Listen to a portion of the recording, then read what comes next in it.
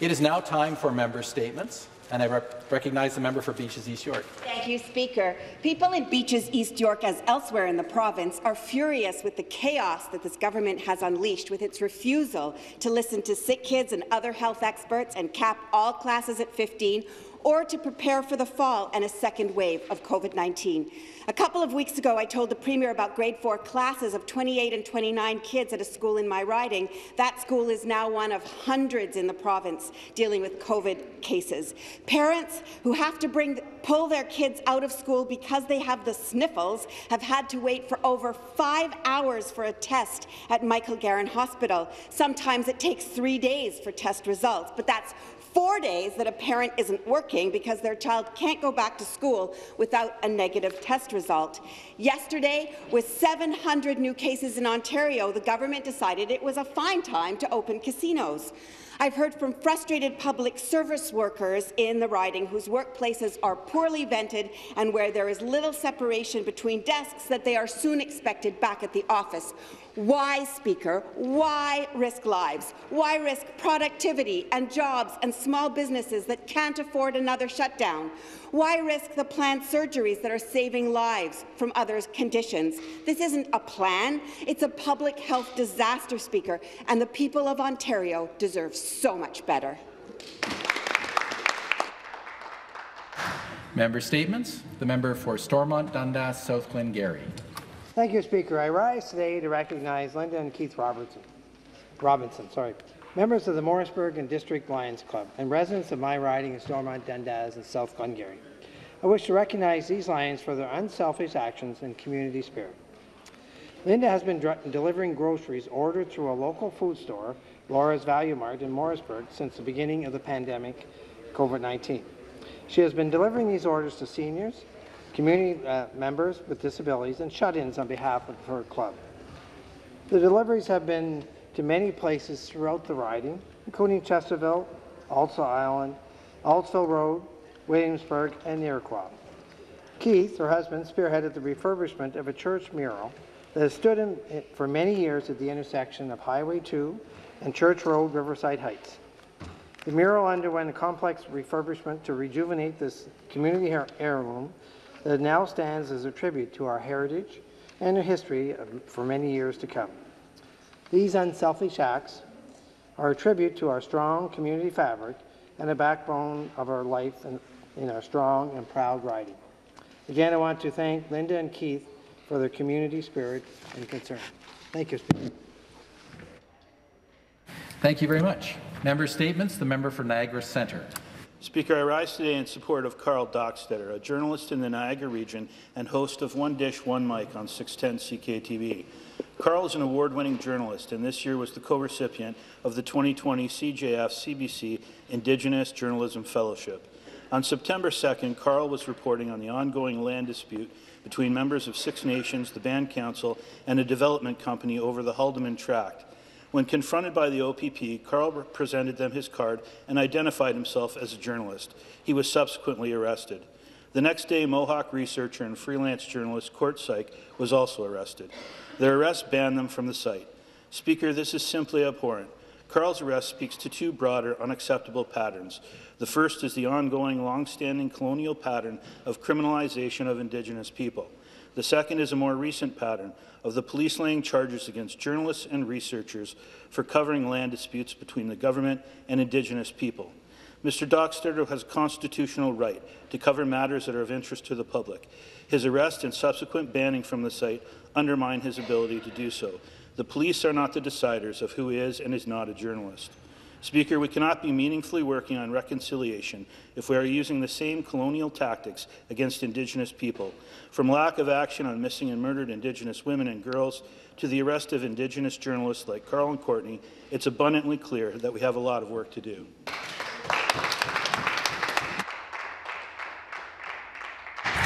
Member for Oakville North Burlington.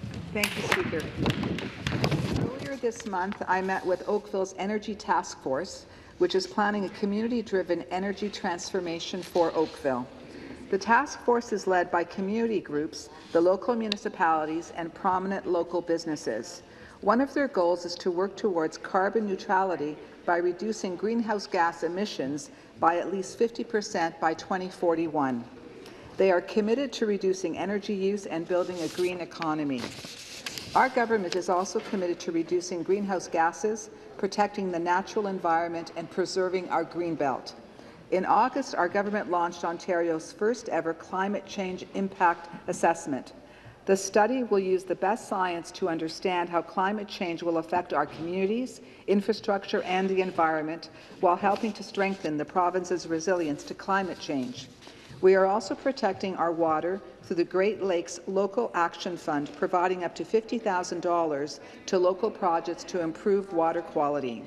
With this program and others, we are investing about $7.5 million to help our Great Lakes. In my community, our government has funded $75,000 for 4 rain gardens to divert wastewater from flooding into our lakes and streams. This project is driven by local volunteers and demonstrates the importance of thinking globally and acting locally. Thank you.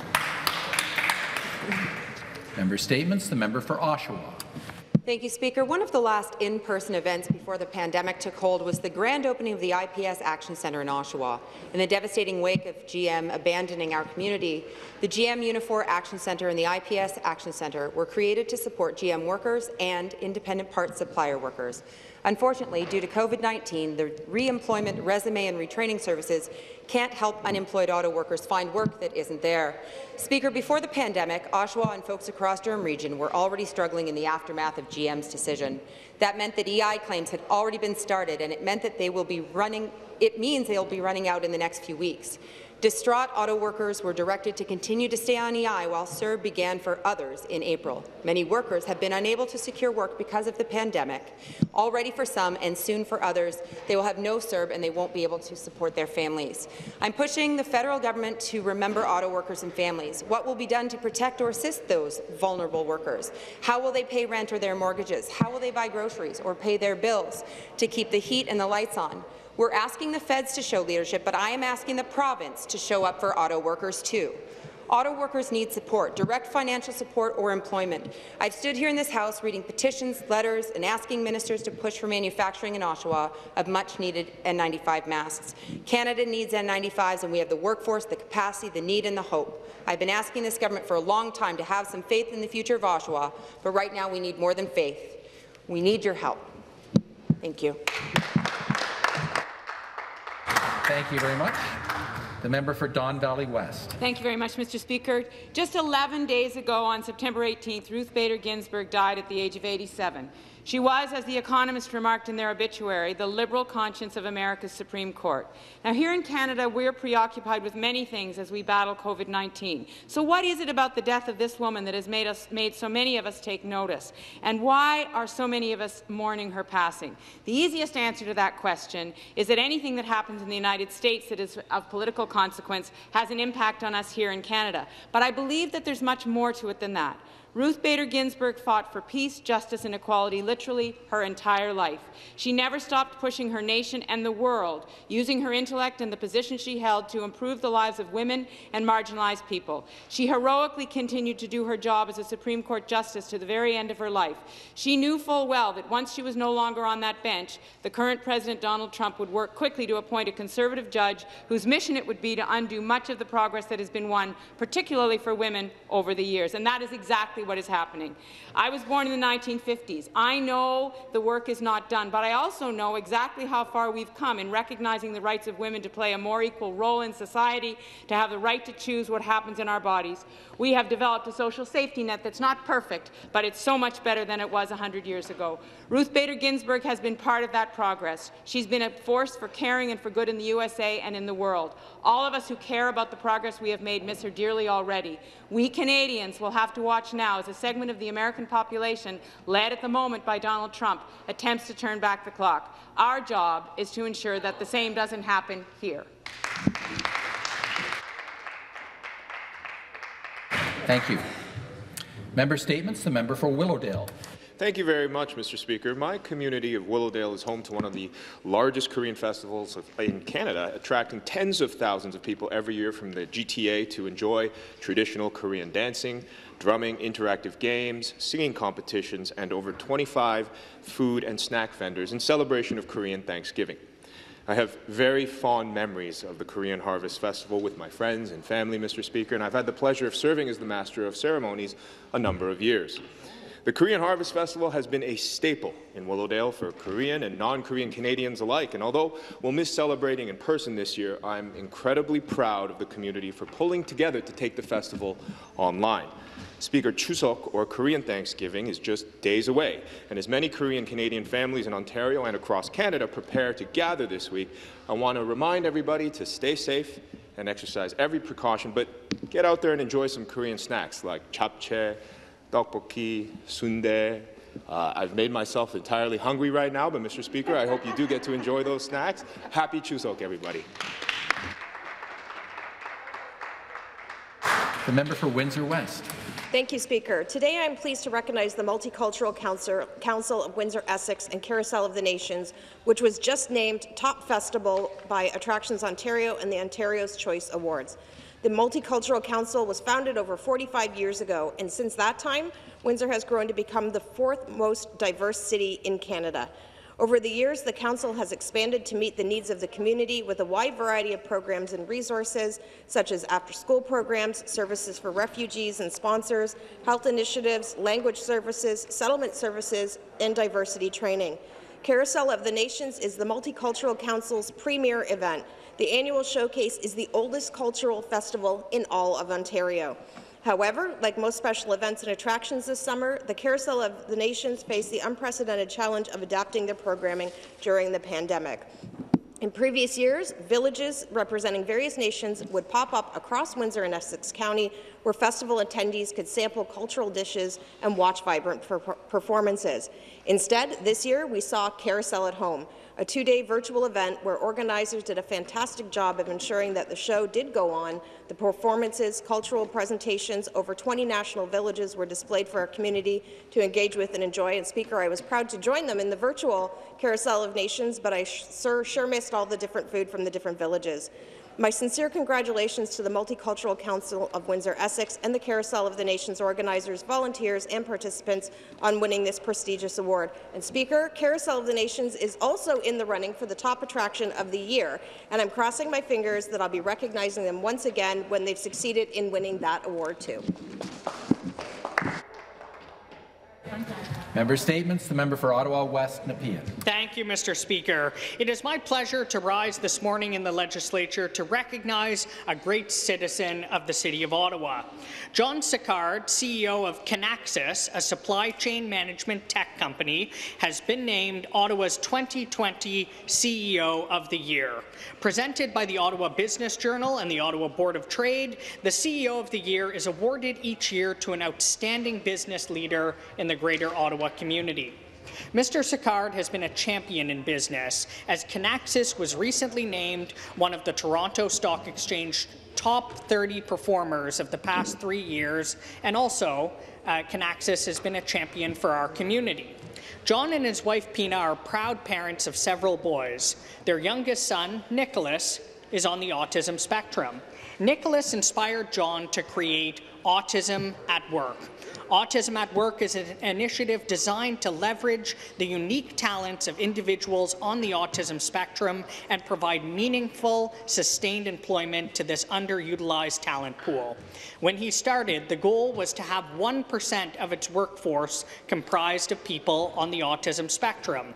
Today, nearly 2% of the company's workforce is on the spectrum. I think diversity is the path to innovation, John said. This is not a charity. These are phenomenal brains that just happen to be wired a little differently, and aren't we all, said John. Thank you to 2020 CEO of the Year, John Sicard, for all you do to make Ottawa the wonderful community that it is. Congratulations.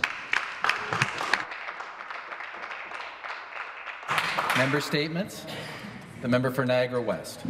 Thank you very much, Speaker. I rise today in House to speak about a project that has united local residents in Niagara West, and that is the redevelopment of our local West Lincoln Memorial Hospital, a campaign that has brought together neighbours, businesses, municipalities, and frontline care providers in our community. An important step forward in building the new hospital, I was pleased to announce in July the selection of architecture firms B&H Architects and McCallum Souther as the performance design and conformity team for the eagerly anticipated project. The selection of the two firms to prepare project documents and output specifications for the new hospital is a significant milestone. This is the furthest we have ever come to seeing shovels in the ground, and I know we will. Features of the new hospital include a 24-hour emergency department, maternal and newborn services, day surgical services, and advanced diagnostics including X-ray, mammography, ultrasound, and a CT scanner. As I continue to work closely with provincial and municipal partners and Hamilton Health Sciences on this key project, I want to thank the Premier as well as Christine Elliott, the Minister of Health, for her important support, as well as our local frontline care providers and the passionate volunteers involved with the Save and Rebuild campaign. Together, we will build the new hospital that West Niagara deserves.